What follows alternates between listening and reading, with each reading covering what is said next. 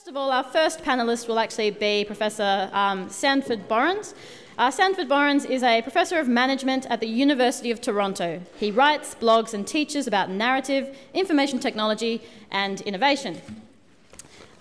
Secondly, we have Professor Rob Fitzgerald. Rob is Professor of Education at the University of Canberra, right here. Has been a leader and innovator in the field of information and communication technology education for over 20 years, and is internationally recognised for his research and development work in computer-based learning, social media and mobile learning. And a huge personal thank you from all the team for him doing such an enormous job helping us with this today and for sponsoring this event. Dr. Sarah Pearson is the CEO of ANU Enterprise, a visiting fellow for the College of Business and Economics and the Australian National University. ANU Enterprise Proprietary Limited is a company wholly owned by the Australian National University and dedicated to the application and commercialisation of knowledge generated within the university. She's also a visiting fellow at the ANU's College of Business and Economics. We have Dr. Mark Matthews, is a senior member of the Crawford School of Public Policy team that manages the Commonwealth ANU strategic relationship. This collaborative activity, which spans teaching, research and engagement, aims to improve the connections between government policymaking and academic expertise. Next we have Dr. Sam Bucolo. It has 20 years experience as an industrial designer, design facilitator and mentor working within academia, startups, SMEs and the corporate sector. We've got their entire bios up on the website as well, so I'm just going to give you the sort of one-line introductions. Professor Deborah Blackman is the Director, Graduate Research Officer and Professor of Management in the Faculty of Business and Government, University of Canberra. Deborah's academic background is in the organisational learning, human resource management and development, as well as management of change and organisational behaviour. And finally, the University Distinguished Professor Ken Friedman is the Dean of the Faculty of Design at Swinburne University of Technology in Melbourne, Australia. He works at the intersection of three fields, design, management and art. He's been a professor at the Norwegian School of Management, at the Danish Design School and the Danish Centre for Design Research in Copenhagen. My name is Pia Waugh. I will be your chair for this session, and we will run through them all. They'll all give 5 to 10 minutes, and then we should probably, hopefully, closer to 5, and then we'll take some questions at the end. So please start thinking about questions, because we would love to have a good interactive discussion with some of these leaders in innovative public service innovation. Thank you. I'd like to introduce Dr. Sanford Borens to speak first. Thank you. Thank you very much, Pia. I was asked to talk about collaboration between academics and practitioners in the area of innovation. Before I get to that, I wanted to give you some reactions from afar, as it were, to the presentations I just heard in the earlier panel. The first thing that struck me and impressed me was the strength of Australia's development of open data and commitment to social media. That was very impressive. I was also impressed by GovHack, and I must say that last weekend certainly the weather cooperated, so there were fewer alternatives for people to amuse themselves otherwise than participating in GovHack. I must say the question I have about GovHack, though, is it seems like a great starting point, but what comes next? Will there be more GovHacks, or has this stimulated an appetite for GovHacking on the part of Australian technologically adept teenagers? And I hope the latter, and I hope that there will be lots more interesting applications that come out of the spirit of GovHack. I was impressed to hear Julie Harris mention that the Australian Bureau of Statistics makes its data available for free. I would comment that that's precisely what the United States does, to their credit. And I should also say that is entirely what Statistics Canada, Canada's statistics agency, does not do. It sees data as a source of revenue generation, and I think that is a misguided policy. I noted Monique Pott's comments about her work in the Australian Broadcasting Corporation.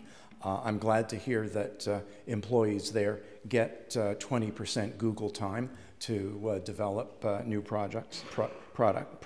I think that's really important.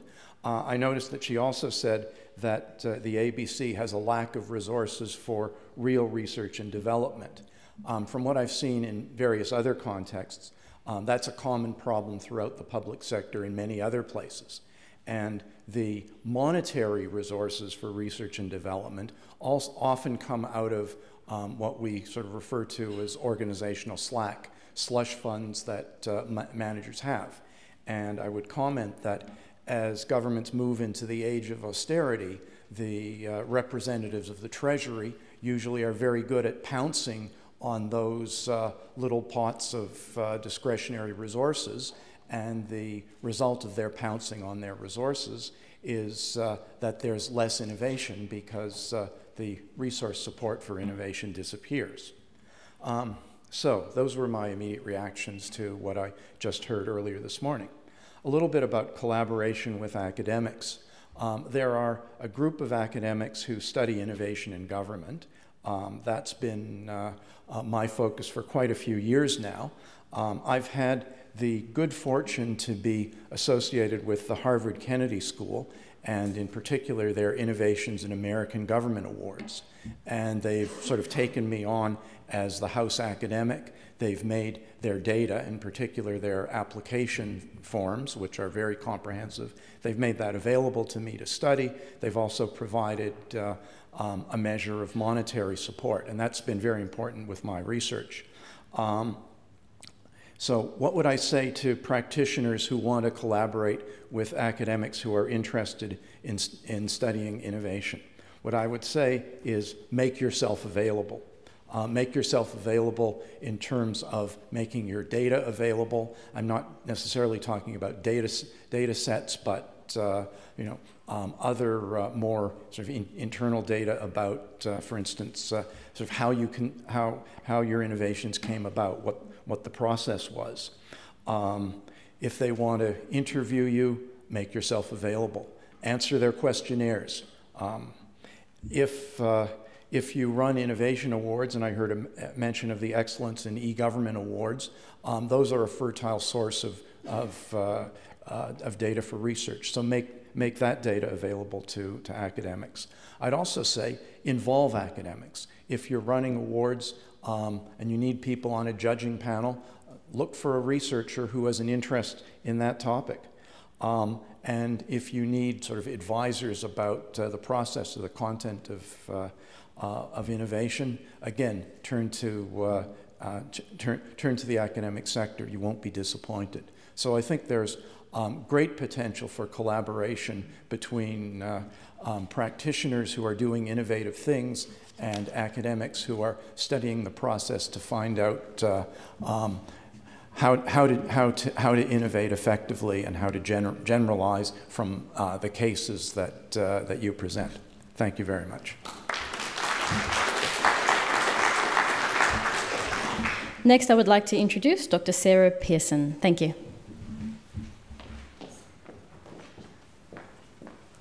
Thank you very much. Well, I did read the agenda this morning and realised we're going to have to say something, so I just have a few points that I scribbled down this morning. I'd just like to start by saying I perhaps have a bit of an unusual perspective on innovation because I have been involved right the way along the value chain, the innovation value chain, and I think that's quite an unusual place to have been. So I have been an academic researcher researching in the physical sciences and patenting my ideas and then trying to commercialise them, so I understand how hard all of that is. And then I've also been a global head of open innovation at Cadbury, where my job then was to take the ideas and then actually try to properly commercialise them. People tend to think that once a university gets it out of the door, then that's it, job done and dusted, but actually there's an awful long way to go once you get into industry to actually make it into a viable product. I've also had a tiny bit of experience in government innovation. I led Prime Minister's Science, Engineering and Innovation Council for a while, and I'm really thrilled to be able to say, finally, after 2 years, one of the reports that we presented to the Prime Minister is now coming to reality, and we're going to see something happening which is quite unique from MAppsc, I believe. So there is a bit of innovation in there, and I have also been involved with helping government groups in Australia take on the open innovation approach. Now, for those of you who don't know what open innovation is, it's basically connected and collaborative. It's all about living, breathing, existing in an innovation ecosystem that does not comprise your mates or the people just down the corridor. It comprises a global ecosystem of ideas that you live in. So having been in these different places, you might be asking, well, why am I here talking to you? Because you're public sector innovation people, so what on earth has my experience got to do with that? Well, what I've noticed is that innovation is actually very similar wherever you do it and whatever bit you're doing it with. And I would like to say that one of the key mistakes that people make about innovation is not realising that it's strategic and it needs to be driven by strategy. We heard earlier about having your little R&D, bits of money on the side and activity on the side. No, innovation is a strategic initiative. You as an organisation think strategically about what you're trying to achieve, what are your goals, how are you going to achieve those, and some of those will be through innovation. And I'd also say that the other things that are similar are it's a culture. Being innovative is actually a way of being. In an innovative person, you don't make people innovative. People are innovative. I mean, you can help people become innovative. I'm not going to get into that culture, etc., nature-nurture argument, but it is about a way of being. And I personally think it's a really, really exciting way of being. And in fact, it's how humans have evolved. So get with evolution. I think other principles are that innovation is about change. I'm lucky. I love change. But most people find change very scary. But if you're going to innovate, it's going to involve change. So you really have to address that issue. Some people can see it as a waste of time too, because of this issue of having it on the side. Innovation needs to be part of everything that you do, the way that you see things. And yet people seem to think that it's not part of their day job. They have a day job. They have some things to deliver. And this innovation is just something added that's a bit of a waste of time. Those things need to be addressed if you're going to become an innovative organisation.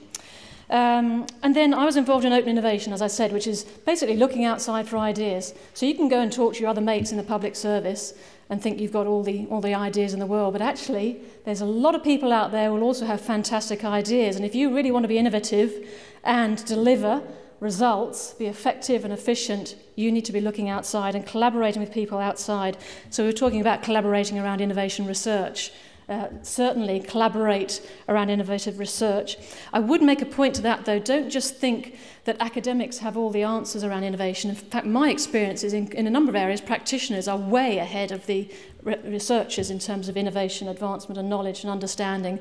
And I spent a lot of time as Global Head of Open Innovation talking to other Global Heads of Open Innovation about what they were learning, because at that forefront, you can be way ahead of the academics. So don't make the mistake of just thinking you go to academics. Bring academics and practitioners together.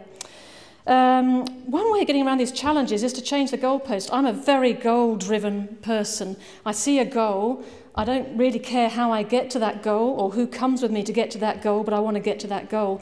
So my advice to you as the public sector would be think about your goals and think about how you get to those. Don't get hung up about it was my idea or we have to do this. It's what is your goal and how are you going to get there? And collaborate with people as much as you can to get there. The last thing I'd like to say is that I'm seeing a bit of a change in the literature, which I think is really exciting. It's actually a slight move away from this word innovation. I know people are sort of getting a bit uptight about, well, what does this word innovation mean? I'm seeing it move to elastic organisations. So an elastic organisation is one that's flexible and sustainable. And it lives, as I was talking, which is what are our goals? What are we trying to deliver? And not even what do we think we need to deliver. What do our clients, customers, stakeholders think we should be delivering? And how are we going to show value? And then arrange yourselves around doing that. And it will change. So don't arrange yourself around some particular way and think that's where it's going to be for the rest of your life, your working life. You need to be much more flexible, and we need to be constantly changing and adapting. And that's going to involve goal orientation and a dynamic, excited, engaged workforce. And my understanding from the literature is if you start to be innovative, you will get an engaged, dynamic, delivering workforce. So on that note, I wish you all the very best and would love to help you in any way that I can.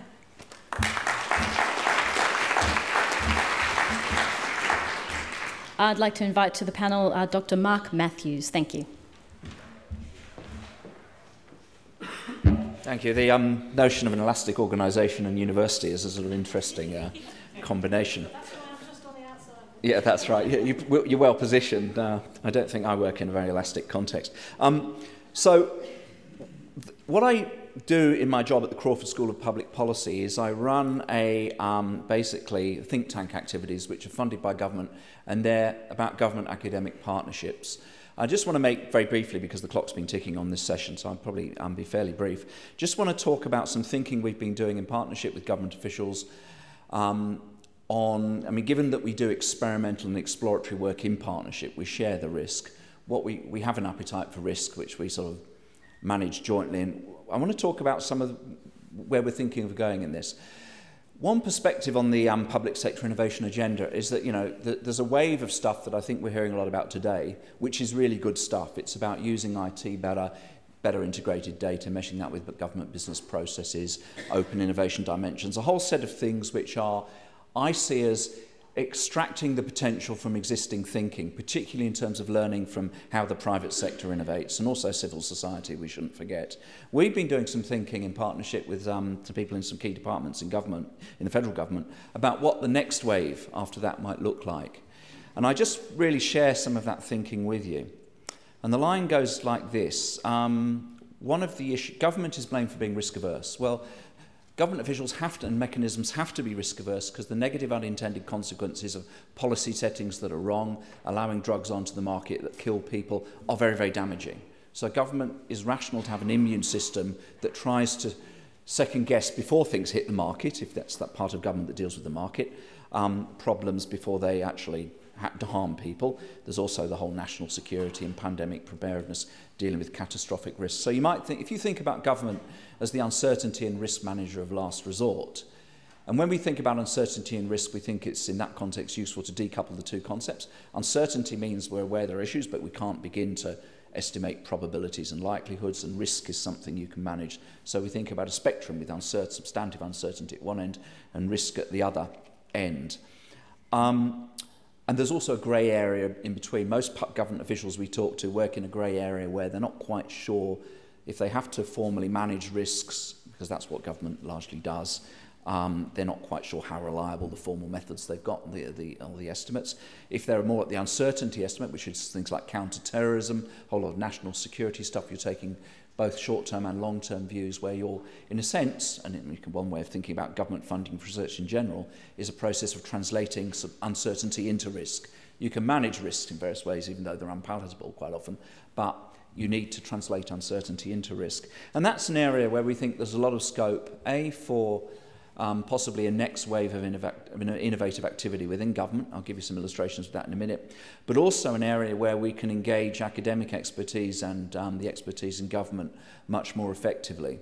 Just to give you an illustration, the kind of thing we're thinking about, and this builds on some work myself and some colleagues did for the Australian National Audit Office a few years ago, where we worked on a better practice guide on how you manage the public sector innovation process. And the whole issue emerged there of, in order to innovate, you need an appetite for risk. What does that appetite for risk look like in a public sector context? We're thinking more now about the uncertainty dimension, and one of the projects that we're sort of ramping up now is to say, well, the national security intelligence community use formal methods on the whole derived from academia, testing competing hypotheses, evidence for and against, various other methods which are all about the balance of probabilities in working out what is noise and what is a signal in terms of potential national security threat. We think there's a lot of scope for taking those structured methods and actually rolling them out into core public policy domain, given this role of government as uncertainty and risk manager of the last resort. So we're doing some experimental and exploratory work on, because you can apply these methods in programme evaluations, in terms of and other stages in the policy cycle. We've got some work underway on the evaluation stage at the moment. It's just saying to what extent, if we adopted these methods that have been tried and tested, albeit with problems in the national security community, can we roll those out into the more general policy cycle as a way of improving decision making, making it more nimble, agile, maybe more elastic, and obviously that aligns with evidence-based policy making, but it's a bit of a new perspective. And one of the, we need to take academic colleagues out of their comfort zone, because they are very, very reluctant to generate future scenarios based on their expertise. And that's one thing government wants from the academic research base, is them to stick their neck out and think about future states of the world a bit more. So we're using this as a mechanism to do that. I'll end at that point. Thanks.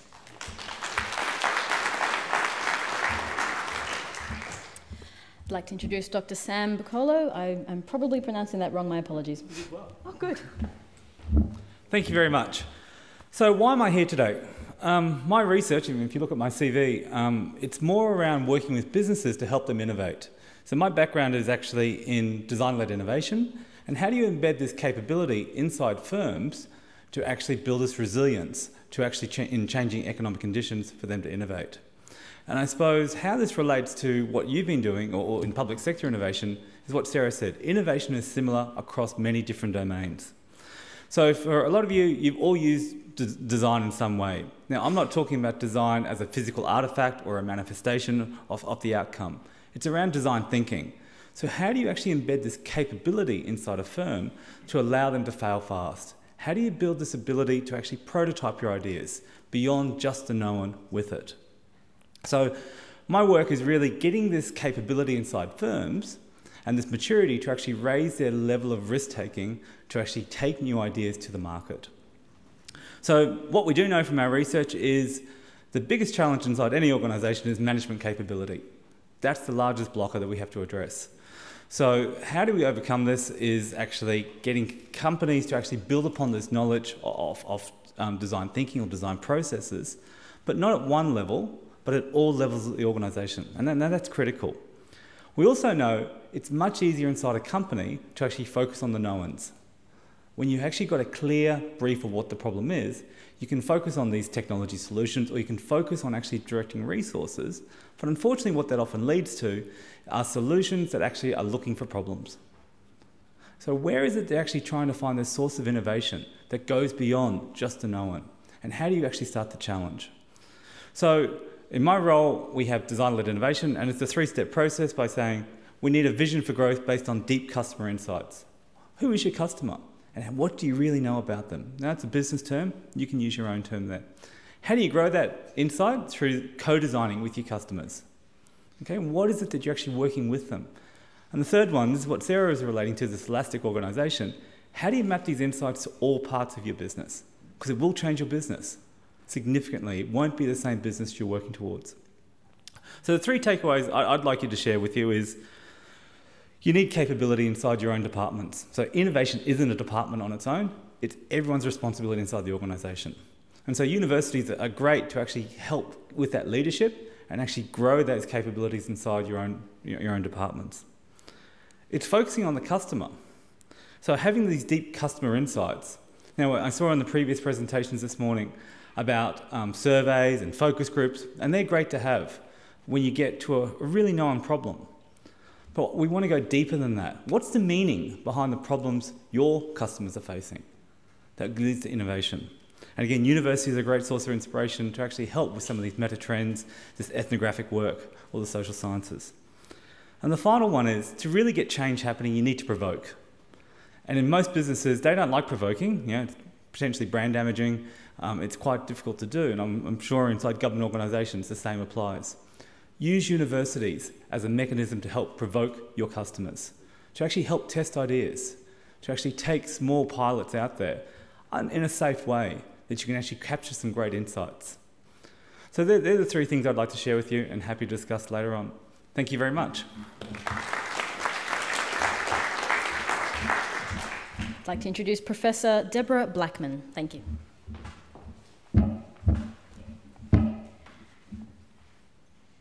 Hi, it's always nice to come on about fifth, because then you can respond to some of the others as well. I'd like to start with a quick story. About 6 months ago, bearing in mind the collaboration between universities and industry and partners in government, I was asked with a colleague to go and present some results of some research findings to do with how do you do whole of government. And we gave a whole list of suggestions and ideas and what could be done. And at the end, we said, any questions? And the first question was, well, yes, but if we don't want to make any of those changes, how can we make it work? And you know when you look at somebody and you think, did you really ask me that? And they had. And I was thinking, what does that tell us? Well, it tells us that one of the difficulties we have, and it picks up on the previous point, is it has to be embedded, it has to be systematic, and it has to be part of your strategy. If it's not, you can't actually get everything to pan out the way you want it to. My research is always often about why things don't work. I think it's lovely to keep looking at how we can change things, but sometimes it's really important, and it's not negative, it's really important to understand why, with all the best of intentions, something hasn't happened. And there's 6 things I'd like to just quickly say today, which I think are some of the key ones. The first one is, when you have a whole group of people in a meeting talking about innovation, ask them all to write down what will be different if you had innovation. It's quite a fun game, and at the end of it you'll find you've all got a completely different picture of what will be different at the end of it. If you can't do that, you haven't got the same conversation going on in the room. So you actually have to think about what is it you're meaning by those terms. It's also a fun one to do with motivation as well, by the way. It's a great way to hijack any motivation meeting. Because what we do is we close down the system without meaning to. What do I mean by that? Well, we think that we're open to new ideas, and there's this touching faith that we have ideas that something is out there in the ether and we'll bring it in.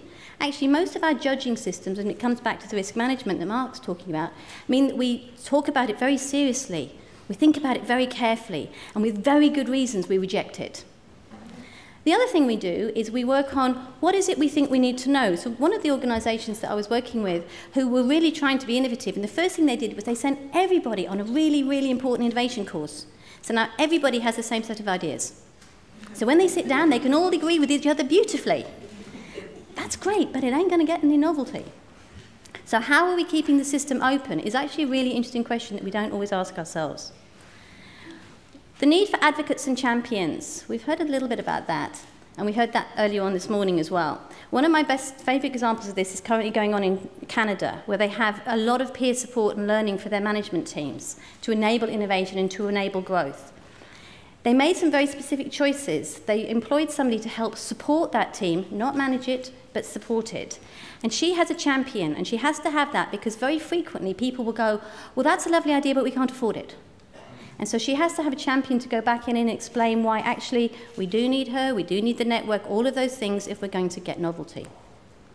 Because one of the other examples is we often try and do things that are different. When one organisation made some enormous changes so that they could go in and make some differences, and they did. And a lot of it was around budgeting, because you know how we always measure everything within an inch of its life every 6 months or so. Well, they thought maybe, just maybe, they'd do something a bit more novel, and they could move things from budget to budget and so on. It was great, massive innovation. It was all going really well, right up until 12 months later when they put the system back to where it was, because actually that had been an exception, not a rule, so now we go back to normal. So everything went back to normal. Every change went back to normal. It was actually quite interesting to track. It went back to normal in about 5 weeks. It's amazing what can happen. Measuring the wrong things is another one. Right? How do we measure innovation? Well, a lot of the measures are the wrong ones. So think about it. You get what you measure, always. It's very simple. So if you're getting some odd things, you're measuring some odd things. So think about how will you look at it. For me, it's always should it look like when it works? It's not a conversation we actually talk about that often. But what should it look like? That's a question that's really interesting. And how can we measure that? Not what's the training and all of the other kinds of things. And another thing which links to something else that's just been said, if we actually want to have a culture of adoption, we have to support early adoption. I'll give you an example. We had been continually telling people that they should come up with new ideas. So somebody came up with one. Now, it wasn't a terribly good one, I admit that, but it was all their own. And everybody told them how stupid it was. So not only were they never going to do anything again, but nor was anybody else, ever. That was it, gone, any chance. So we need to think about all the things that are happening in our system that are going to enable us to support these things. I agree, a lot of people do want to be innovative, many don't, but they need to know that it's safe to do it, they need to know how they can do it, and the whole system has to be around them to support them to do it. Many years ago, I ran the university's first successful conference in terms of making money, and was slightly surprised by the email I got to say that I had made a surplus and how was I planning to send the money back. We have moved on, but it took me 1.5 years to persuade them I was allowed to keep that money. Thank you.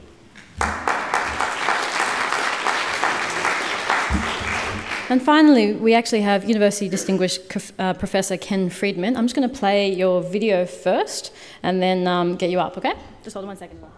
And I'd now like to introduce Professor Ken Friedman to give our last 5-minute speech, and then we'll go to questions and answers. Thank you.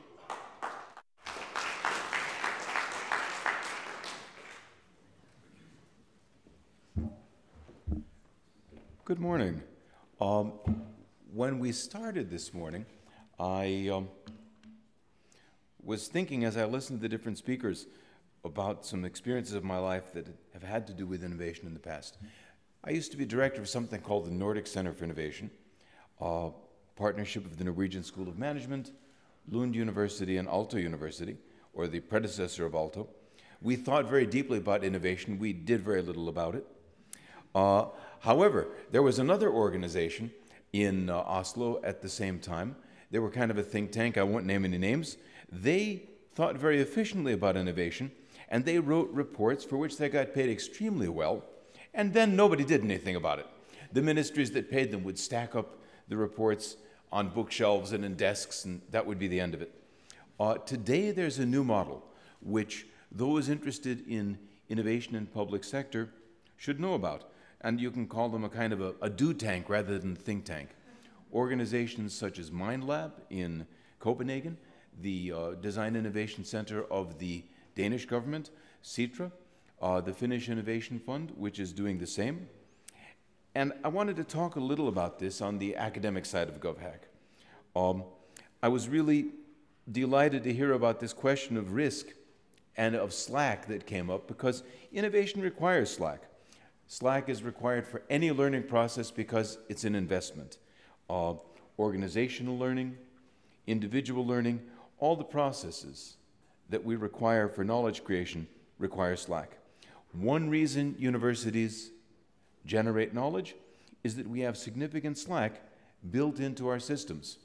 The era of austerity and efficiency are a huge threat to what universities were put here to do. Universities create new knowledge. They also preserve existing knowledge. Now that itself has a tension, and that tension threatens innovation. Universities educate citizens who serve everybody, and they train professionals, which in fact also has a built-in tension, because it's the job of professionals, like Statistics Canada, to take things, hide them from everybody else, regulate them, and then sell them back to their original owners. The issue that really struck me when Sam was talking about solutions looking for problems is always that the problem comes first. Innovation is always embedded in a context. The context speaks and puts a problem forward. And the worst aspect of consulting firms as well as design consultancies and university design schools is they often involve solutions, really cool solutions looking for problems. Innovation. There's incremental innovation, which we all know about, the slow creep of things, the evolution of the wheel, the fork, the hammer, or even computers in the last couple of decades, versus radical innovation. But all human systems, which is to say governments, are open systems, and therefore they're connected to prior cultures, which means almost all the innovation that we can get involved in must be incremental. Why is innovation so difficult? Because human organizations, societies, and cultures are like an iceberg. 90% is below the waterline. All that invisible stuff you can't see. But it's worse, because the iceberg is embedded in an ocean with currents that move slowly, and those currents are also cultures and the other systems and cultures to which we're connected. Now, culture is good stuff. It preserves and it protects us. It carries the memories of all the evolutionary heritage that we've actually spent 5 or 10 million years building up, and 2.5 million years creating since we made the first tools, long before we had language. But culture does this by preventing change. Within this, people look to find better ways forward. Testing, trying things, implementing. But there's something to remember. This old phrase, the exception that proves the rule, is misunderstood. Exceptions teach us where to look. And the word prove in that phrase comes from the ancient times when words like prove and try meant to experiment, to test. Government innovation is the great question of human evolution. If you look, for example, at the UK, they've evolved a government over 1,000 years. Going back to the Battle of Stamford Bridge, where the English King Harold defeated Harold of Norway and saved England from the Vikings, whereupon he marched 300 miles south and got defeated at Hastings with a worn-out army after a miraculous forced march. You got a feudal system, so you have governments that we're still struggling with. Are we going to be feudal, central, top-down, or are we going to be local, distributive, and connected? And in those days, by the way, kings were elected. That was what the wapentake was about. Everybody went with their shields. A bunch of people stood up and said, so-and-so ought to be king. And if enough guys waved their shield in the air, that would be the king. We have had this tension for a long, long time. And Deborah was talking about what back to normal means, reversion to mean. Well, the long lines of history have a lot to do with all this. I'll wrap it up by bringing two metaphors forward. When I came in here, I got really scared. I saw one of the sponsors is Palantir. Now, any of you who know Lord of the Rings, remember the Palantir is this device. Pippin Took looks into it. Gandalf has to rescue him and get him out of the way of the all-seeing eye. This is technology. But technology also offers opportunities. Evolution, choice, innovation. I will mention a name. Write it down. You can Google it. Luc, L-U-C, Petton, P-E-T-T-O-N. I was reading the New York Times and I saw a wonderful article about a choreographer whose dancers dance with swans and horses. And then you Google, you go to his website, you can see some of these dances. And I'm thinking to myself, evolution, choice, and innovation together create the poetics of dance. Poetics originally means the act of making. Making, meaning, and alas, the struggle that we've been carrying with us for the last 2.5 million years. And this is the struggle of innovation.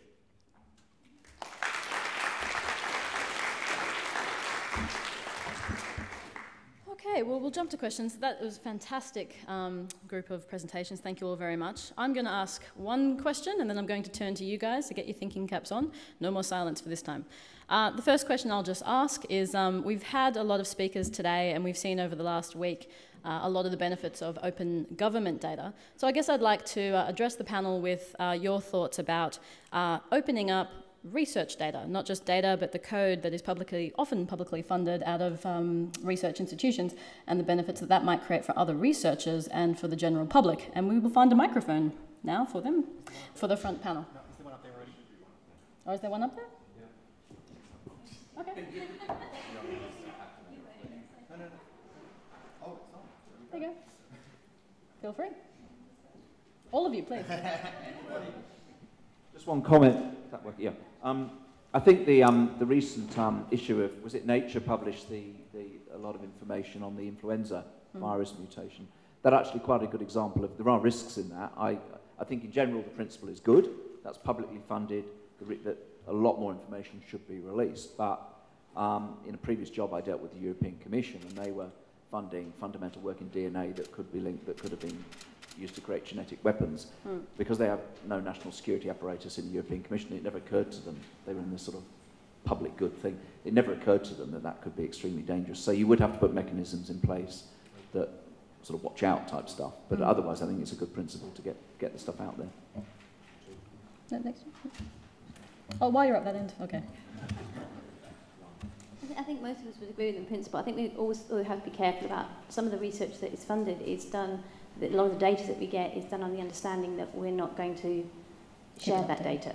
So it's not that we can't do it, it's that often we've agreed ethically with the organisations that we're in that we won't do it, we're using it, we can use aggregate data which we do publish. But so I think it's just about being careful about many of the data sets are actually we only get the data set because we promised not to share the data set. Sure. So that's not to say we shouldn't be doing it, but we need to think about the implications of that. Okay. Anyone else?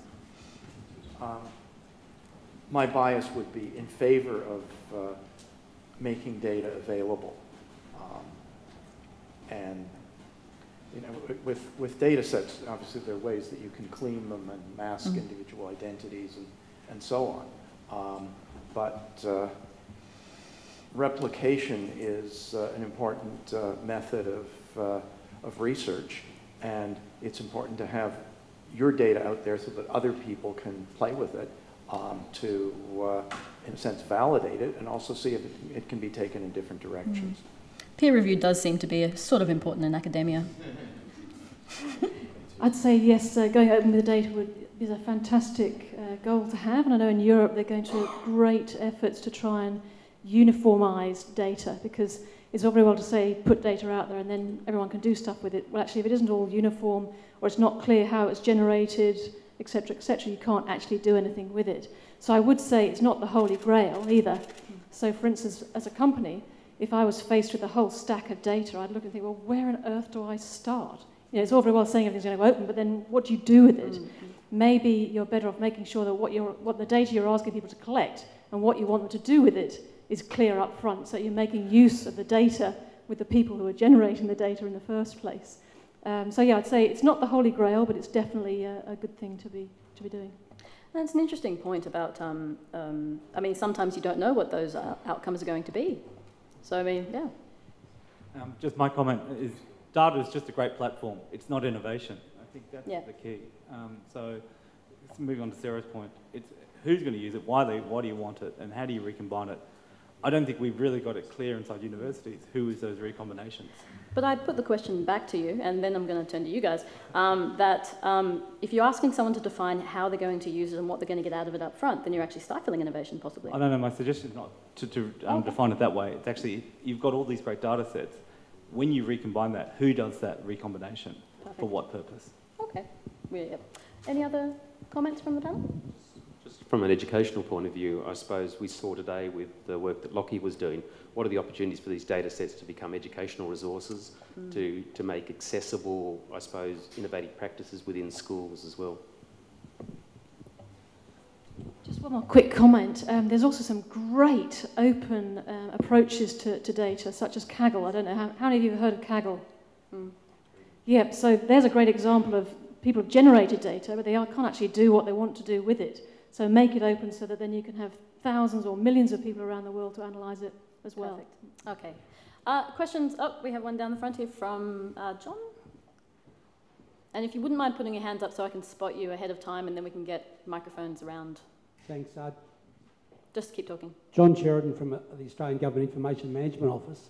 I think we'd all agree that innovation is a good thing, and I think we'd probably also agree that one of the prices or the costs of innovation is occasional failure. The challenge for government, I think, is deciding what percentage of your taxes should go into failure from the outset. And I was wondering if you'd comment on that, please. Geez, that's the big question. I'm sitting here laughing because I'm thinking to myself, in fact, so much of what happens in all human institutions, governments, universities, medicine, actually turns out to be failures anyhow, that a great deal of what happens when government is not permitted to fail as they struggle to serve the public really involves disguising true failures by making things seem to be a success. I can't, again, I won't say, being that all universities compete with all of the universities, one of the things I've noticed is there's a couple of organizations or parts of them that we compete with from time to time. And what astonishes me is how many times they've gotten huge multi-million-dollar grants or contracts out of the government. Nothing comes of it, but by the time they're required to be accountable, it's 5 years later, and there's a new government, and if it works, they don't want to know about it because the old government did it, and if it fails, they don't care, and they're just going to leave it be. So in fact, a lot of the question that you're asking, really, it's deep. What we should be asking is the nature of true failure, what we can learn from failure, how we turn failure into something usable for each next iterative, whether it's the opposition or us or another ministry or somebody else. Perhaps you could collaboratively fail as well. So instead of thinking it's just government that's going to do the failing, perhaps you need to have networks of people that are willing to have a go at something with you, and that spreads your risk a bit as well, so in terms of the risk side of things. Well, and that actually nails the stuff I was talking about. We work in partnership with a number of government departments doing explicitly more risky experimental stuff, and I was once whinging to a member of parliament in the the car park over something, saying, you know, we're being set up, we'll be blamed if this particular thing doesn't work by different, you know, core state governments of departments of state, if you like. And he said that's precisely why you're valuable, because so that the collaborative interface allows government to displace the risk of failure through the into the part of the partnership that can afford to fail, which could be a university or a think tank or business, because we have to accept that failure in that sense is something governments have to try and avoid doing, and that's, I think, why the collaborative stuff is actually, beyond being a fatuous comment, it's a serious comment about the value of collaboration between government and other sectors. I would add that pilot studies are, it's better to do pilot studies before you do national rollouts. And, okay, I mean, pilot studies are the opportunity to fail, to learn, and to correct it before you inflict a misguided program on the entire nation. And again, I suppose going back to schools again, I mean, how do we actually learn from our mistakes? If we're talking about a sort of a pedagogical approach, particularly with children, how do we ensure that failure is actually seen as something that more to do with experimentation, to do with play, and ultimately learning from those mistakes? Yeah, I think building on that one again, I mean, one of the things we often do is we do a pilot and then we do a review, but a lot about the review is to tell ourselves how well it went. Whereas what we actually need to do is ask ourselves, well, why did it go well? What are the bits that we're actually not that happy about? And actually challenge ourselves about, was it as successful as it could be before it rolls out? Because I do think we tend to find out the bits that we like rather than necessarily being open about it. And then just the last point, yeah, failure you can definitely measure it as return on investment, but if you measure it in terms of value of lessons learned, I mean, there's many companies out there who have failure awards for those groups who've actually failed the greatest, but had the greatest lesson learned. And I think if you take that culture into your business, you've got a very different outcome of what failure is. Questions? There's one coming over there. Yes? Hi, Alex Marsden from PM&C, going out a bit of a limb here. You're talking about, government sort of exporting their failure, their risk of failure. Shouldn't we really be talking about the fact there needs to be a change in government thinking so that government is allowed to fail? And that's, if you're actually really wanting to look at a culture of innovation throughout government, there needs to be that ability and that space to do that. That, of course, leads to broader questions about public expectations of government and public slack. And there's a very interesting article by Michelle Grattan recently about that. That's a broader question, but really we should be thinking about expanding and having an innovative culture within government, and that implies an understanding of failure early, quickly, things like that. I'll take that as a comment. Yep. Oh, hold on. No, did someone want to say something? Okay. This is all being recorded, isn't it? But it is being recorded. It is being live streamed. You have an audience. Okay.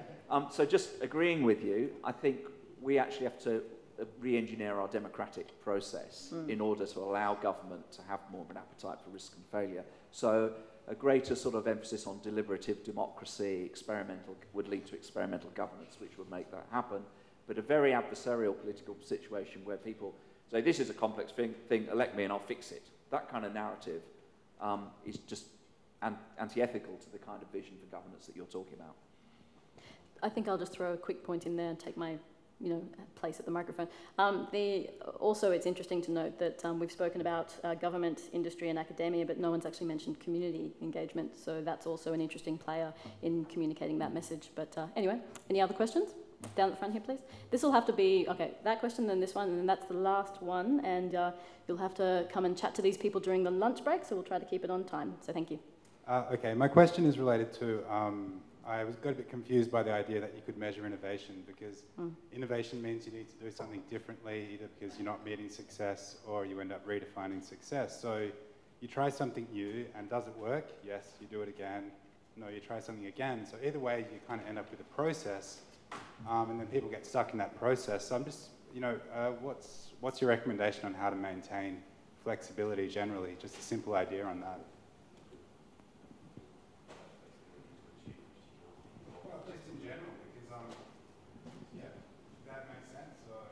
Yeah, kind of. I mean, you're right. That's one of our biggest problems, is we try to measure it because we have to evaluate it, and by doing that, we usually kill it. I think one of the things is trying to work out what is the outcome that you wanted. So if we think about the examples we had earlier on, many of them were trying to achieve quite clear changes in some of the practices that they were doing. And you could actually establish why they were doing those things. And so you can actually work out, well, if that's where we want to go, the measurement is, are we managing to move towards that area? So it's not that we've got an innovation, but we're moving towards a change in outcomes that we want. And the innovation will do that. I mean, and that's what I was thinking when I was saying about trying to work out what it looks like when it works. What is it that you want to be different in your world that is not there now? Now, that's really difficult for big step changes, but it works quite well for when you're trying to think about, you know, well, something that we're doing at the moment is causing us a difficulty. If we're not careful, we get very, very focused on the problem. If we take ourselves out of the problem and identify what a working solution looks like, then we can start to move towards that. And then we can start to say, well, that's what we look to measure towards. One of the interesting things in the States at the moment, there's an enormous amount of push about trying to measure progress. So there's an example going around at the moment that they were trying to increase energy levels. And one of the ways, environmental energy that was being pumped into the grid. And the target was, I didn't really understand the science, okay, but it was 9,000 somethings. And they hit 6,000 somethings. So the question is that a failure or a success? Well, they've only ever done 1,500 before. In learning to get to 6,000, they've learned an enormous amount. And now they're going to set for 12,000. But they've now got to deal with this other problem that government thinks they failed. Right, so there's all this issue of how do we measure progress. And I think it's about trying to identify the progress, and that's where we can go. Can I say something perhaps a little bit trite, but it's hire the right people and then incentivise them and celebrate success. Beautiful. All right, quick question down the front here and then we'll wrap up. Hi, Stephen Davis in Human Services. At the risk of going out on that limb a little bit further, my mind races ahead to the suggestion that we are more tolerant of failure within government, that we would actually then get maybe a quota that governments have to achieve in terms of the failure in each of their departments, and then, and of course, that may lead to some inefficiencies as well. But do you have any ideas on how best to measure the benefits of failure and how to package them for public consumption and for government consumption? Because I think this is a real issue for innovation. Yeah. Well, one response, years ago, I used to do quite a lot of partnership work with the aerospace industry in the US and the UK, and if you deal with companies like Rolls-Royce Aerospace and those kind of characters at the high-tech end, they manage their ideas pipeline that would lead to R&D in a very Darwinian manner. They generate lots of concepts and they weed them out. They use this thing called stage gate methods, where you define filters and you do exploratory high-risk work, and then you narrow it down and throw more and more money at things. But they're very, very good at when they kill ideas. So they do the fail early that we heard about, but they extract the lessons from that and make sure they keep that corporate memory as best they can by retaining people, and when they go and retire, they go and work in universities and they keep picking their brains there as consultants. Say, oh, well, you did that 20 years ago, what did you learn? So that kind of thing is that you kill things off, but you don't treat the failure as always a lesson, and you make sure you capture those lessons. And I think that kind of ethos would work in government well. If we get past this thing, but reviews and evaluations are an opportunity to learn, even from failure. And we're pretty bad in government at retaining those lessons and using them in the future, reusing them. I'll just be a very quick one. Check out a website that NGOs have developed. In fact, I think Engineers Without Borders in Canada developed it, where they celebrate failure. And the reason they celebrate it is to share those failures so that they all learn from it and they don't do it themselves. So I think that would be one thing, would be share it with each other. Don't have your silos, all learn from it. Just from a design perspective, we introduced the design critique, the notion of actually getting your teams together to critique ideas rather than deconstruct ideas. And it's that behaviour that we actually build upon that work constantly and daily, and actually take those lessons away. I think some of the behaviours you can actually start to bring into your own firms or departments. I'll just ask a very quick question and then we'll finish. What do you think about the idea of the 20% playtime that Google and academia and several companies are now starting to implement as a way to minimise the risk but also encourage innovation? And some, I've seen IT projects where they take 10% of the budget of the project and put that towards, you know, a crack team to try to compete against the 90% project and see what they can do. What do you reckon about those kinds of approaches? From my perspective, it's based on sector-specific projects. And you know, when you've got an IT project where it doesn't take a lot of capital-intensive resources, you can do that. You can prototype fast. For other sectors, it's not that easy. But the 20% playtime? Even, yeah, the 20% playtime. So taking 20% off, it doesn't give you enough time to actually scale up that idea into something significant. Yeah, sure. Yeah, I would agree. I think it's got to be context specific. I mean, I can think of, you know, various places where you can't have 20% of what is basically slack time. Yeah. It's okay if that means that you can see that there's going to be really clear things coming out of it. What I think it's about is making space for people to experiment. And so for each organisation, they need to think about where is the room to experiment and think. I mean, what we don't do is get time to think. So if you're not careful, what happens with the 20% playtime is people then have to present what they did. I mean, I've started to see that happen. So I think it's about saying, right, where do we make space for people to think and experiment and meet with each other, etc. I think playtime or something like it is very important. Unfortunately, if what governments are doing is running attrition policies where people who retire don't get replaced so that those who stay on have to work harder and harder, it will be impossible to give people the slack time with which to ponder and come up with new ideas. I'd like to, picking up on Alex's point, this is Prime Minister and Cabinet could make this suggestion. We should have a 20% playtime Cabinet committee. That could be quite useful. Brilliant. Any last comments there? From the... Okay, I might close it there.